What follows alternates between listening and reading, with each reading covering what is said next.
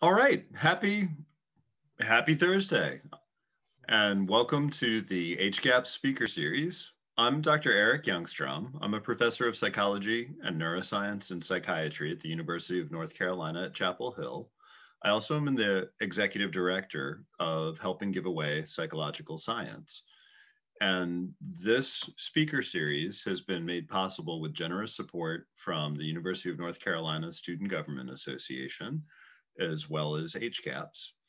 And I want to give some shouts out to Taylor Steele and Caroline Vincent for securing the funding from student government, Viraj Garg for doing a wonderful job with the social media and the advertising, and to Wilson Jacobs for taking this recording and getting it up onto the YouTube channel as one of our growing offerings.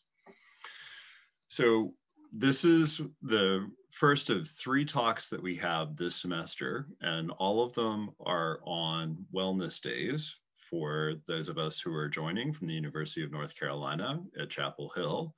So instead of a spring break this year, we have days sprinkled through the semester for us to have time to regroup, get away from Zoom, and generally take care of ourselves as we get through the semester. So there's a small amount of irony having a talk on a wellness day, but it's getting recorded, so you don't have to just watch it today. But all of the themes that we're talking about this semester are about self-care and support, and what we're learning about the mental health effects of social isolation. And so this talk is going to be a joy, a real treat. It's my pleasure to introduce Dr. Guillermo Perez Algorta from Lancaster University. He's joining us from England, from the United Kingdom. Guillermo and I originally met in 2000, I believe in 2004, 2005. He was living in South America. He was working as a full-time clinician in Uruguay and working on his PhD at the same time in another country. So he was taking a ferry across the Rio La Plata River to work on his dissertation at Buenos Aires, and then coming back and seeing patients. And so I got an email saying, Dr. Youngstrom, I'm from Uruguay, a small country in South America. I bet you don't even know where it is. I did have to look at a map to make sure I was right. And he asked if I could send him a reprint to read. And I sent him a reprint, and the next day I had another email from him, and he clearly had read it. He's like, I wonder if you could send me this one and this one and this one. And I'm like, sure, okay. And I'm blown away at how fast he reads in a second language and in between seeing patients. And so we started a decades-long correspondence. He's become a great friend, but also one of my most respected colleagues. Got to be one of the smartest people that I've ever met, but definitely one of the nicest people that I've ever met. And that origin story of working full-time as a clinician while going back to school to get a PhD, and coming from South America and then doing a postdoc in the United States and now working in England, he gets it. He has a science practice perspective like no other person that I work with. And he thinks about how can information help people's lives globally, because that's how he has lived his life. So this I'm getting chills. This is a really exciting talk. He does some of the most cool creative work of anyone that I know. So round of applause for Dr. Guillermo Perez Algorta. Okay, thank you, Eric. Thank you very much for your words. I hope you can listen me okay. I'm sure you won't notice today my British accent. And the reason of that is that's one of the consequences of COVID for me. Is a lack of opportunities to interact with native speakers during the past year. I spend the majority of time at home where I'm speaking Spanish with my wife. I speak Spanish with my kids. Obviously, they respond in English. And this is the first talk possibly since a year ago. And one of my concerns is about, I'm going to be enough articulated to express what I want to say today. For that reason, if I sound a little bit as a cartoon, please forgive me for that. I'm going to try to articulate as much as I can to communicate some ideas and think together, right? The idea is to frame this as a conversation, an exchange, and try to, challenge in some way our thinking to solve important problems that we are facing. I'm going to start to sharing my slides. A second.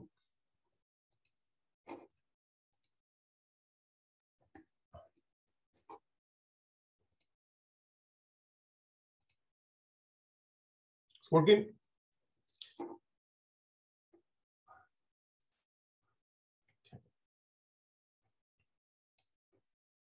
That's better.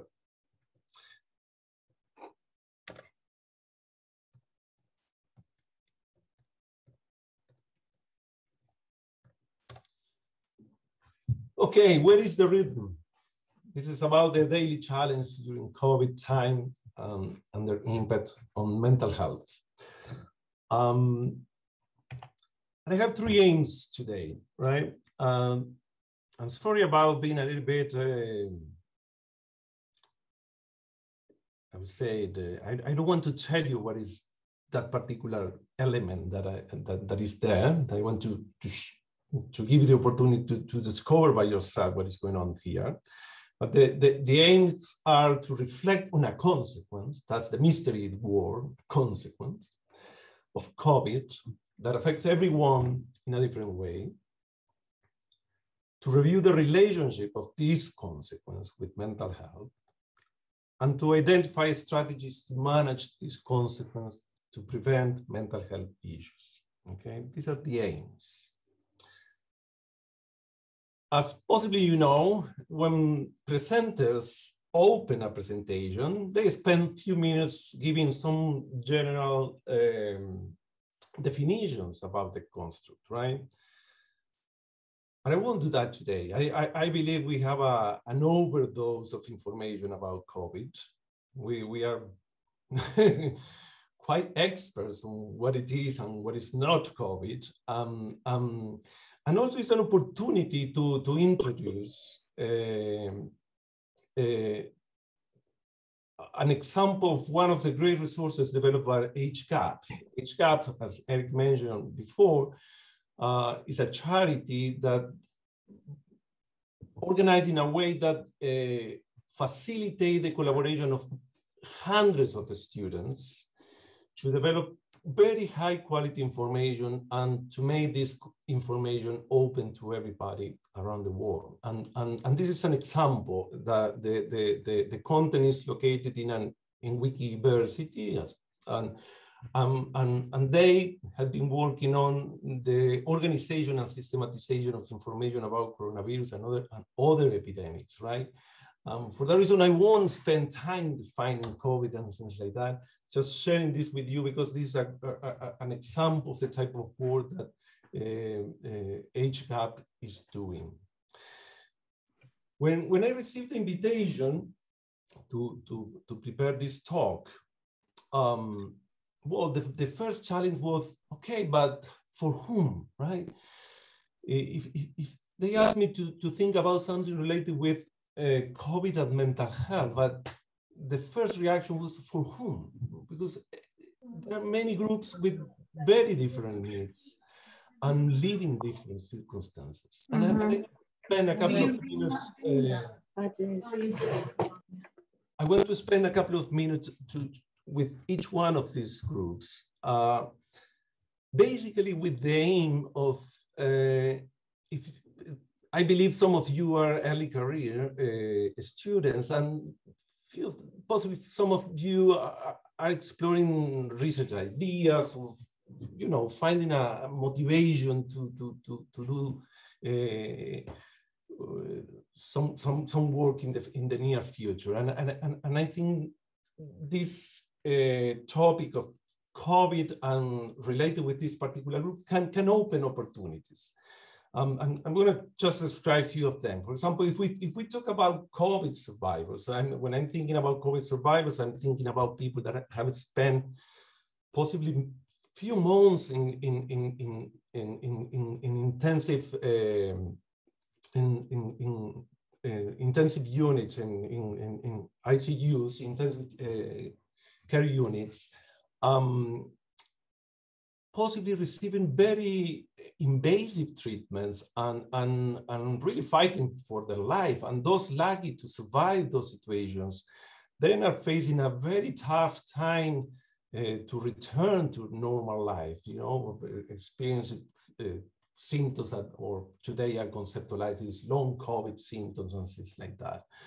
But they deserve a special attention, and there are many opportunities to think about this group of people and develop resources for them. Another group that is very interesting group are those with pre-existing health conditions, right? As you know, this group of people in particular with respiratory conditions or metabolic conditions had a very hard time during the last year because the restrictions were much more severe for them in terms of not having the opportunity to contact the relatives of the community at all, because they were at clear risk for getting COVID and develop these clinical manifestations that we know. You can think about older people, and possibly that was the group with that had the worst outcome, right? Is where we can see the bigger number in terms of death. And there are many psychological elements related with the experience of these older people and COVID that deserve attention, like the experience of isolation, the lack of contact with the loved ones. You can think about those living in care homes, especially in countries like here in England. Those people and their families have a very tough time during the last year. Then you can think about those with pre-existing mental health issues. And you can think in particular, those experiencing issues where fear to the unknown is a characteristic for them. Those experiencing anxiety type of problems, well, they had a really tough time too. Not because the environment in some way was fire for them in terms of stimulating the characteristics of the problems, but also because many of them had problems to access the type of need that they needed, right? The access the services that they needed. For example, just to get a regular psychotherapy or whatever was really difficult for them. You can think about the frontline health workers. These are thousands of people dealing every day, working under very extreme situations, right? Facing traumatic situations in a daily basis. What's going to happen with these people in the future, right? What we have in place to provide support to them and to understand the process that in which they are, because they still are fighting this situation. You can find the group of school children and adolescents, for example. That's another group that deserves special attention. And this experience of suddenly stopping to attend school and start with homeschooling, you know, the lack of access to the friends and connections, spending more time with parents that possibly didn't have the tolerance that a teacher has to provide the support needed to get, you know, the academic training and things like that. Well, those are all the groups. In other words, this situation of COVID is challenging some way of the way of thinking in many aspects. And one of the opportunities is to, well, which one of the group could be attractive for me as a student to really go deep on this and try to come up with some solutions or creative ideas that, to help them, right? And then you can extend to other groups or circumstances. You know, we know that this situation of COVID has had a differential impact in terms of inequalities, right? Those groups that are more disadvantaged, unfortunately, face the worst outcomes. And you can think about ethnic background and things like that, that also plays a role in the way that people are experiencing this relationship with this phenomena that is surrounding us.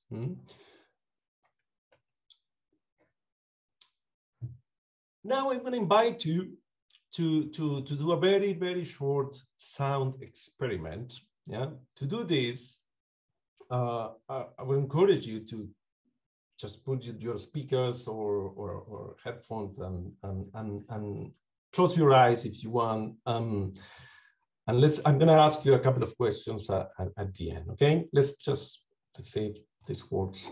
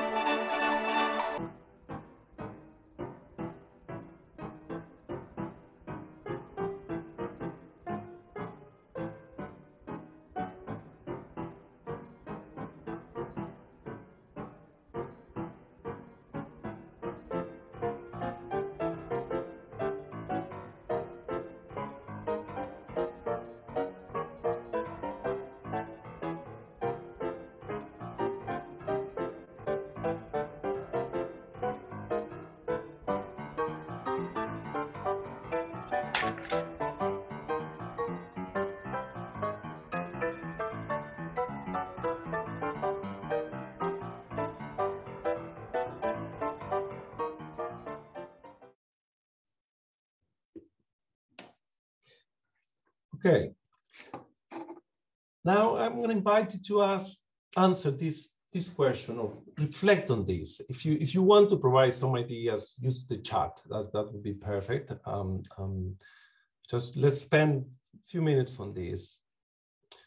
The first question is, did your comfort level change in front of each of these music segments? Just you can provide yes or no and just clarify or just go ahead and say whatever you want.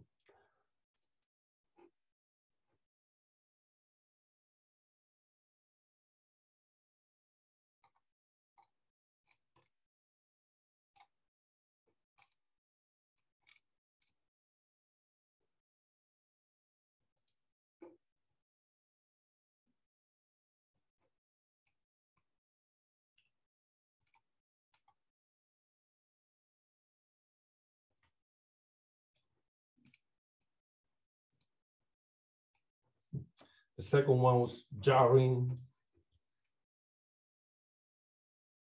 Second one, regret buying the CD.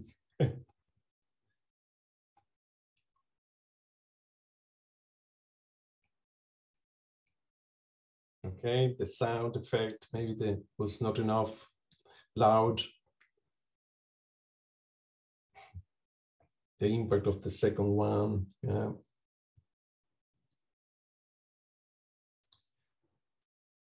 Discomfort, yeah, increase with the lack of pattern in the second piece, okay.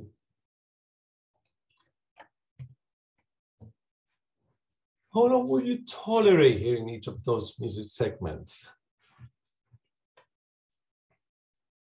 You spend 2 minutes listening to them, 1 minute each one around. Would you be able to?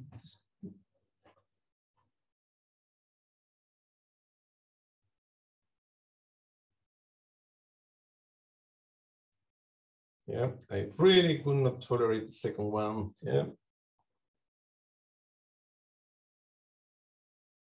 The experience of time change depending what you're listening. That's cool. Like the second one feels longer in some way. Yeah.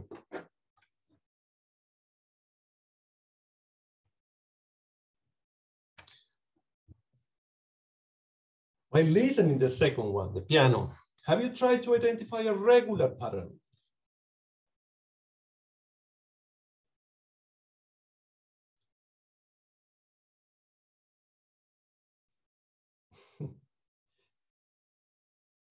Yeah, you try to put some order there, okay?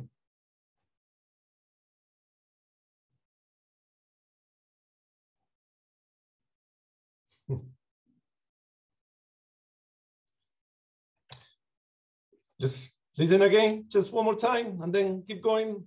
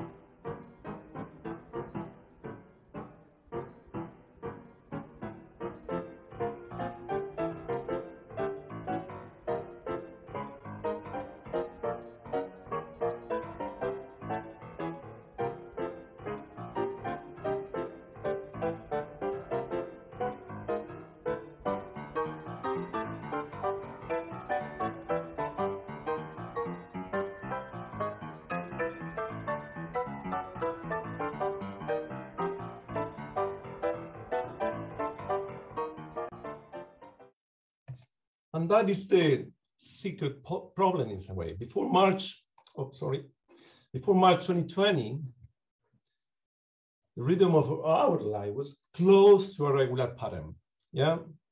When I say close, as you have seen in the first pattern, there is a clear pattern, but there is variation too, right? They move around, but they come back to that particular pattern. After COVID, we are working hard to follow or find a rhythm pattern. I hope you agree with me about this observation. And I want to share some evidence about that. In May 2020, we collected some data with the aim of study decision-making and risk-taking behaviors in people related with COVID, right? We collect data from different countries around the world. And one of the questions in the survey was about try to quantify the amount of time that people spend on these activities that are here in the box, right?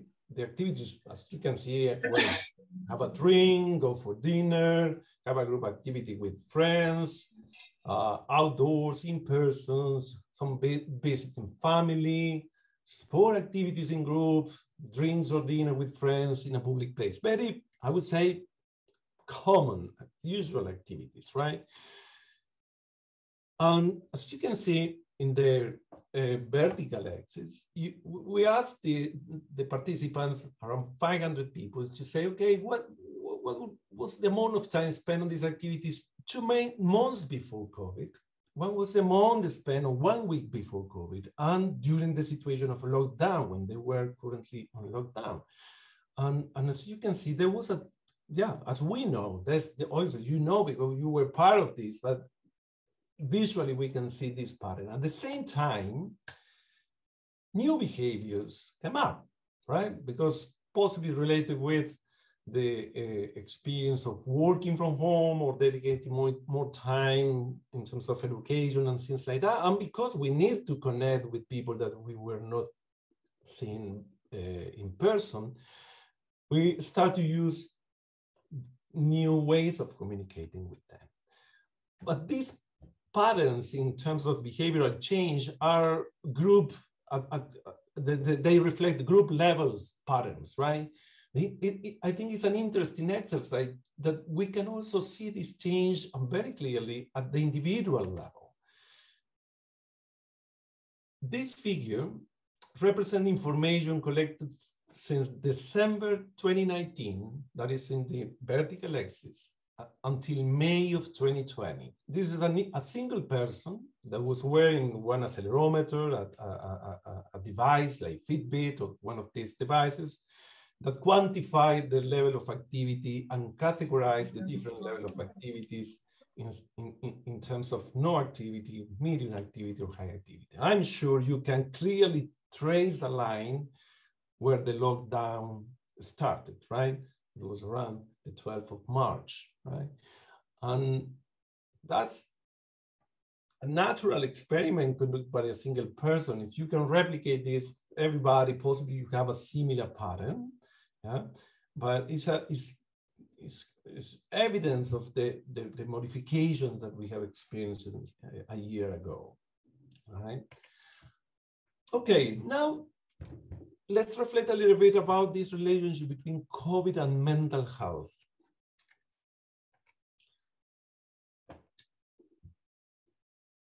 I'm sharing with you here 3 studies. 2 of them, one from the United States and one from England, are longitudinal studies based on population data. They collect data in a longitudinal way, but at the level of the population. And they were able to compare data since 2018, for example, in the case of the United States, until 2020, April 2020, when the COVID started. And the same figure applies to the UK study in terms of the population. Both have a clear conclusion. The level of psychological distress experienced at the population level show an increase when it's compared with previous years, right? We could enter into the details, but it's not my intention to go with the numbers today, especially because these are reflecting numbers from the United States and the UK. We don't know what happened in the rest of the world. Possibly the situation were different. I was thinking about that in terms of making an estimate if the situation was better or worse. I'm not sure, because there is an important element here that you need to put into the equation. That is a factor that is about resilience. And I don't know what happened in countries with less resources countries in terms of the impact, if they felt this in the similar way. I think it's an open question that we need to come back to this.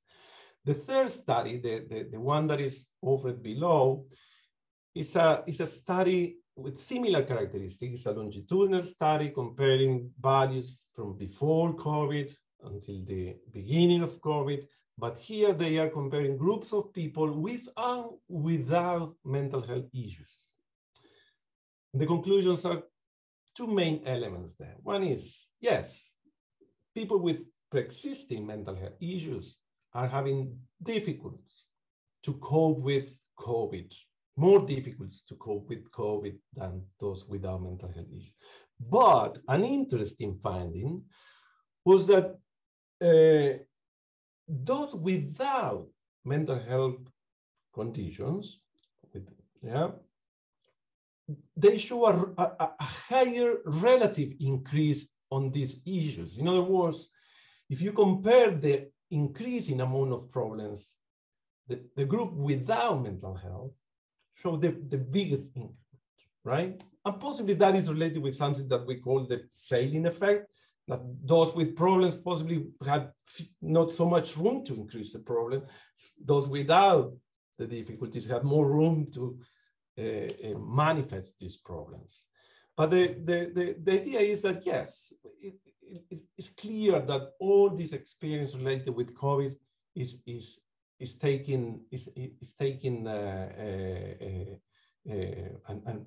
having a negative impact in our mental health. And something that countries like England are starting to do is to try to anticipate the future in terms of what is going to happen with this impact, you know, and some studies based on data from an area close to where I am now, that is in the Northwest, they are saying that they expect to have a 33% increase in demand of referrals during the next 3 years, right? And I just want to ask you to keep this number in mind and then come back at the end in the discussion section about this element and, or let's say, this challenge related with this anticipated increase in the number of referrals. Now let's put this piece together. This situation of COVID, alterations of rhythms, and mental health. Why they are related? Well, why do these changes could be related with mental health issues? Why this change in rhythms could be related with mental health issues? And yeah, well, the answer is coming from this realization that we are programmed to coordinate our biological, neurocognitive, and psychological process with the planet 24 hours light, dark cycle. That's the big rhythm, right? That's it's a natural rhythm in which we are immersed. We are, you know, responding to that rhythm, and to do that in an efficient way. I believe we have developed this circadian system that manifests on all levels in our biological organisms, from the tiny cells to tissues to organs to our full body.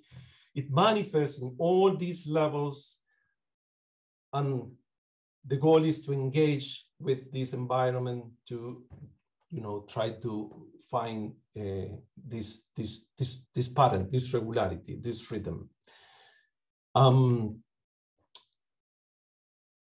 The good news is that this system is a flexible system, right? And it needs to be flexible because, as possibly all of you have experienced it, the environment is not a constant, right? It changes with the seasons. Here, for example, in the north, where I am at, the seasons are extremes. We move from very long summers with very long days, summers, to very short days during the winter. It's been a challenge in particular for me, in terms of my circadian rhythm. That was more Mediterranean type of style, where the variation between days is not so big. It is an open system to cues, to things that are happening around, right? And one of the most powerful cues is related with light, right? But also it's important the role of behaviors, that the ones that I mentioned 3 slides before in the box, that we were quantifying in terms of change, very basic behaviors like eating, having physical activity, or having social activities. Environmental elements plus these behaviors all help us to be, you know, coordinated and aligned in some way with these 24 hours rhythms in which we are immersed. But these events sometimes, okay, can trigger a destabilization of the system. You know, if Eric is a great traveler, and he used to go to Korea every year. I remember his anecdotes about the experience of jet lags and how those experiences manifest in his body. Or we can think about popular or more popular changes in our daily life related with, for example, the adoption of technology in our daily habits, and how we are bringing with us electric lights to situations that possibly shouldn't be there, like when we are preparing our body to fall asleep. And those elements can destabilize the system, right?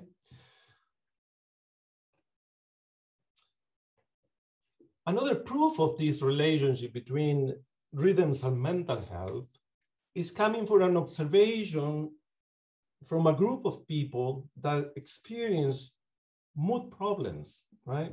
And some of them very severe mood problems.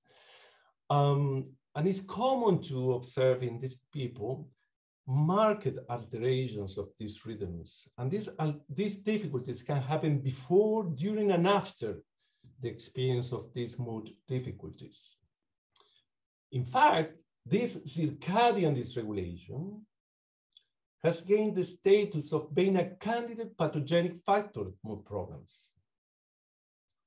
That means that some of us believe that part of the explanation of why a group of people in the community are dealing with these difficulties related with mood problems is because they are possibly more sensitive to get this system dysregulated, right? I just put here an example of work related with this that was very timely led by Eric and Alberto Stefano, that is an Italian colleague that is joining Eric's lab in the next months. They were working about developing tools to help people with bipolar disorder, a mood disorder problem, very sensitive to these dysregulations. I'm putting this information in this wiki journal of medicine, and that is an open source journal. And you can get that information from using the QR code there and go directly to this paper that expand on these ideas. This relationship between rhythms and mood have opened many hypotheses, right? Not only one. One of the hypotheses, and I believe it's relevant for us today, is about the role of significant life events, right? The loss of a job or a death of a relative. Think about those two elements, only those two elements. How common have been those two elements in the past year since COVID? How many people have lost a job? How many people have lost a relative? For that reason, this period of time has been really, really challenging for many people. Right? Because this type of events increase the chances of experiencing these mood problems, right? And the way that they develop is kind of a cascade of events, yeah? That, as I said, they challenge the synchronization, yeah? And suddenly we are listening to the piano, yeah?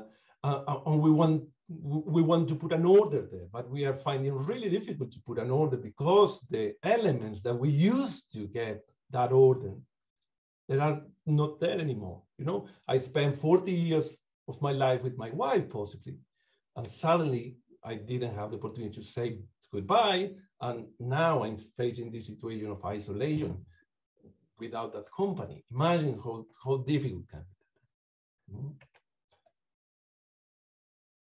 We are lucky in some way that we have been working on interventions informed by these models, right? To regain regularity of timing of behaviors. Yeah, and these interventions are interesting because in some way are quite simple. For us that we are in this journey of helping people in terms of their mental health, well, it's good to have sometimes simple tools instead of complex one. It doesn't mean that the complex one are not good. Sometimes the complex one are difficult to implement, and the simple tools are easy to disseminate, right? Prescribing behaviors like this one, like be careful in terms of having a regular time for being out of bed, or just pay attention about having some regular first social contact. What is the time that you are commencing your activities, at what time you are having dinner, at what time you go to bed. You know, that are really important areas that we need to explore, and there is some preliminary support to this model and this intervention. But believe me, still there is a lot of work to do to confirm this association, or to give more validity to this association. And that's in some way a good news for us in terms of that we are doing this type of work. These are opportunities for us to dedicate our energy, our creativity, and our time.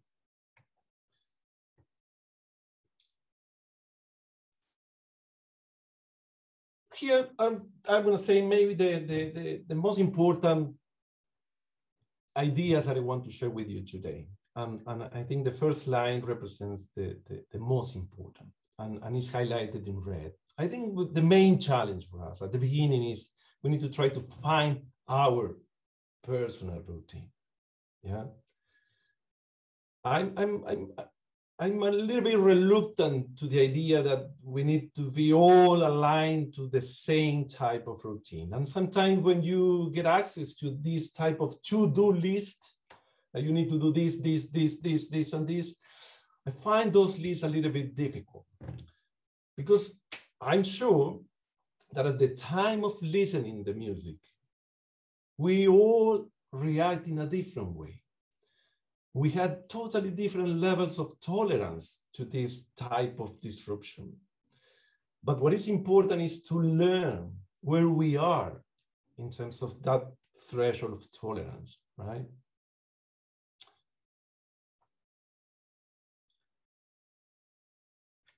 You can think about specific details, you know, especially if you are a student and you're living in accommodations that are not super fancy because you don't have enough space. Well, you need to think carefully, possibly about how to negotiate your space where you are planning to do your activities, because you want to get a good night of sleep, for example. There are other behaviors that possibly are not only related with rhythms, but are related with your general health. Like, for example, have a good dose of vitamin D, or have a good level of physical activity to have a good metabolic system in place, right? Sometimes it's just a matter of finding a way to identify what type of activity you can do. The last year has been a challenge. I love to play outdoor sports. Haven't been able to do that, especially during the winter. We can think about social connections, dedicate time to relax, and finally, we need to ask for help if we need it. Yeah. Here is an example of a resource that HGAP has done that is called the Assessment Center. And it's a really good way, it's a good starting point to make sense of possibly many of the experience that you are having today. This is a free resources, it's anonymous, where you can have access to the best of the free instruments around the world to screening the presence of these common difficulties that I was mentioned before, that some of them can be related with your mood, some of them can be related with your eating habits, some of them possibly are related with your child in terms of behaviors. But this is a good example that we can access or invite people that we know are having struggles to get access to this. As I say, as a starting point in a journey that is not easy.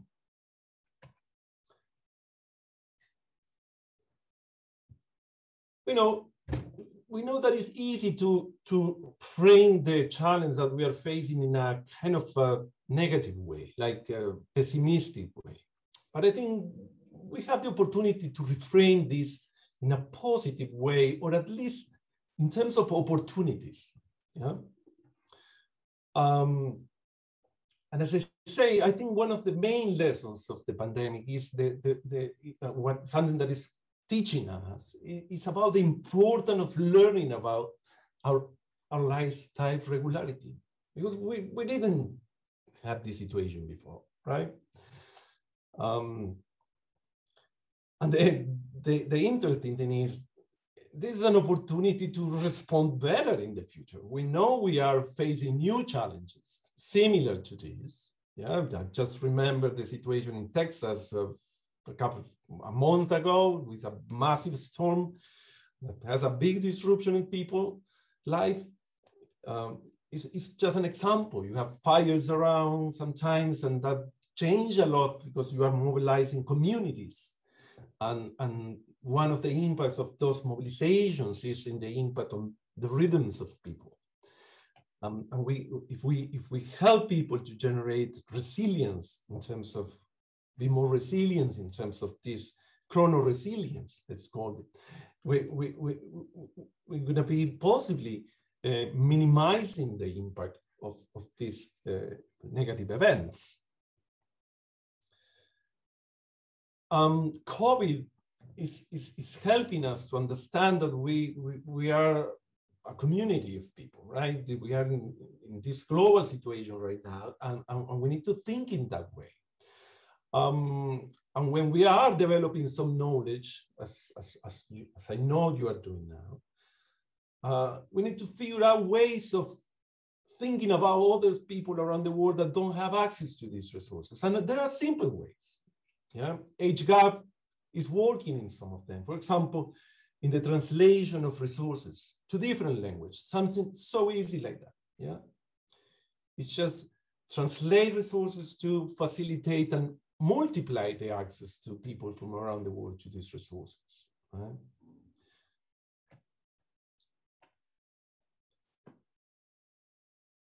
COVID is screaming to us, guys, this is a global problem. Local solutions are not enough to fight against me. Yeah, we know that we feel frustrated for that because sometimes people making the decisions don't follow the idea. But we need to raise the voice saying, guys, this is a global problem. You know, whatever is happening in Brazil now, it's going to have an impact on us. Yeah. And it's easy to say, okay, that is not happening. Oh, no. What is important is what's happening in my town now. Oh, everything is opening now. But yes, but don't forget that this is a global phenomenon. We have done a lot. We don't know the amount of things that we have. Technology, scientific advance. We got how many vaccines in 1 year? 1 year. Those people in the past, it takes around 10 years to develop those vaccines. Yeah. But what happened? We still have a simple task that is improve access to those resources. Yeah. It doesn't matter that maybe you have the best of the vaccines if you don't have a system that facilitates access. Doesn't matter if we have the best psychotherapy intervention in the world if people don't have access to that. We need to innovate, find ways to improve what we already have, right? I'm not satisfied with what we have, for example, in terms of mental health. I think we have plenty of things. But I know there are plenty of people that are not responding to the treatments that we have. Or if they respond, there is a very high level of recurrence of those problems. I think we need to just keep going because again, we just land in Mars and we are driving a car in Mars. Guys, we can do better, right? It's a challenge. We can do better. At the same time, we need to be humble, right? Because we need to recognize what we don't have. And possibly we won't have solutions for all these problems, right? this idea of the crisis is something that Eric shared with us in one of the wiki pages, and I think is in some way clearly exemplify the spirit of this time. That we need to find a way to make of this an opportunity instead of this crisis as an opportunity, right? Okay, I'm going to stop here. I think we have a few more minutes for questions. Thank you very much for your attention, and I'm happy to answer or comments in the chat or in the way that you want to. So I have a couple of quick questions. What the drawings were they Nico or Lucia or? Oh yeah, it's my daughters, Lucia. Yeah, and you didn't talk about the glasses at all. Well, I didn't have time. You want to go to talk about the glasses? I brought mine just in case you. Yeah, we have been testing with Eric the use of amber glasses that they have the capacity to filter out blue light, especially at night, or depending for the goal that you are using the glasses, as a simple way of facilitating people regularity and sleep. That's the idea. This is an intervention that we are testing for that.